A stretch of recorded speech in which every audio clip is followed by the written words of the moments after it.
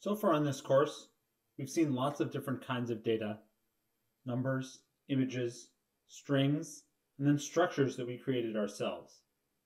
But every kind of data we've seen so far has a fixed size. It might have a couple fields of a structure, might be a simple piece of atomic data like a number, it might be a string that can have some characters in it. But today we're going to see new kinds of data where we can have as many pieces of data as we want all together in one data structure. This is one of the biggest and most important concepts in this course, and today we're going to work through why we need it and how we can have it, and how following the design recipe and the template can help us understand and work with it. Let's start by remembering our point data structure. Points have an x and a y coordinate, which are both numbers, and we've seen many times the template for processing a point. Also, we saw the data definition, couple of points. Couple of points is great if what you want to do is store some points, but you don't know exactly how many. A couple of points can store 1 point, can store 2 points, or can store no points at all. We saw that this was a union, and we saw how to write functions that process unions like a couple of points. Here's the template for functions that process a couple of points. There's a few things that are really important to note here. One is we have a conditional, and we check for each of the kinds of couple of points that we might have, none, 1, or 2. And second, that we have a reference to the process point template each time we come to a place where we reference the point data definition inside a couple of points. There's 3 references to the point data definition inside couple of points, and there's 3 references to process point in the template for processing a couple of points. But what if we wanted to have more than 2 points? What should we do then? One possibility is we could just add another clause to our data definition and to our template. Here's even more points. It has 4 possibilities now, 0, 1, 2, or 3 points, and we have an even bigger template that we can handle with more and more cases. Again, the template follows exactly the structure of the data definition. But this is somewhat unsatisfying for 2 reasons. First, we're repeating ourselves a lot. 1, 2, and 3, we're just doing the same thing over and over again.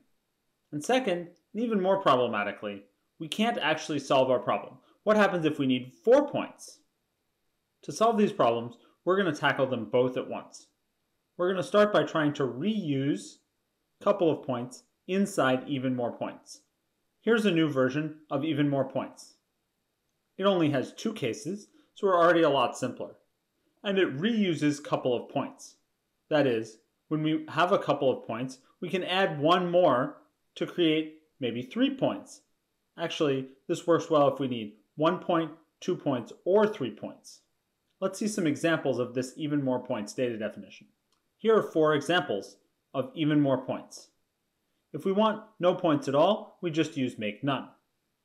If we want 1 point, we use make none to be our couple of points, and we use make sum to add 1 more point, the point at 1, 1. If we want to have 2 points, we can use make 1 to construct a couple of points. That has the point 5, 5 in it. And we can use make sum to add the point 1, 1 onto it as well. So that example has 2 points. What if we want to have 3 points? Well, couple of points uses make 2 to construct a structure with 2 points in it. And then we can use make sum to add another point. And now we have 3 points. But what if we wanted 4 points? We've solved our repetition problem, but we haven't solved our problem that we can only have a limited number of points. Here's an idea for 4 points. This data structure has 4 points in it at 0, 0, 1, 1, 5, 5, and 7, 8. What did I do? All I did was I used make sum another time. I said that make sum adds the point 0, 0 onto something that we already created with make sum. But what data definition does this fit? Make sum isn't part of couple of points, so we need something that includes make sum inside the data definition. We're going to have a reference to that data definition inside even more points.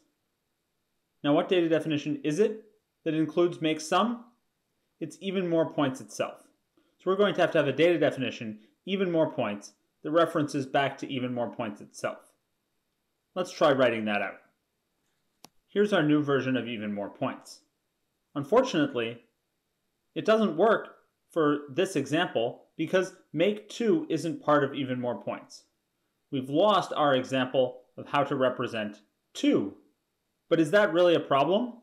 Let's add another case to our data definition that includes the possibility of a sum with an even more points inside of it. Now our 4-point data structure works.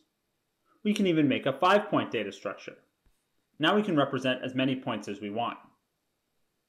But we can make our data definition simpler. The second case in our data definition, where we have a couple of points, isn't really doing anything for us. We can represent everything by using the first clause, make none, and the third clause, make some point even more points. So let's write a new data definition that's simpler and allows us to represent as many points as we want. Here's the data definition for a bunch of points. This allows us to represent as many points as we need and doesn't have anything extra that we don't need. Now let's write some examples of bunch of points. Here's 0, 1, and 2 points, all constructed using the constructors for bunch of points. If we don't want any points, we use make none. If we want 1 point, we use make some 1 time, with make none as the last bunch of points. If we want 2 points, we use make some 2 times, again with make none as the last bunch of points. This also works for 3 points and for 4 points. In fact, it works for as many points as you can imagine. Let's go back to our data definition and look at it one more time. The key idea is that we have a data definition with a reference to itself inside of it. That is, bunch of points is defined using bunch of points.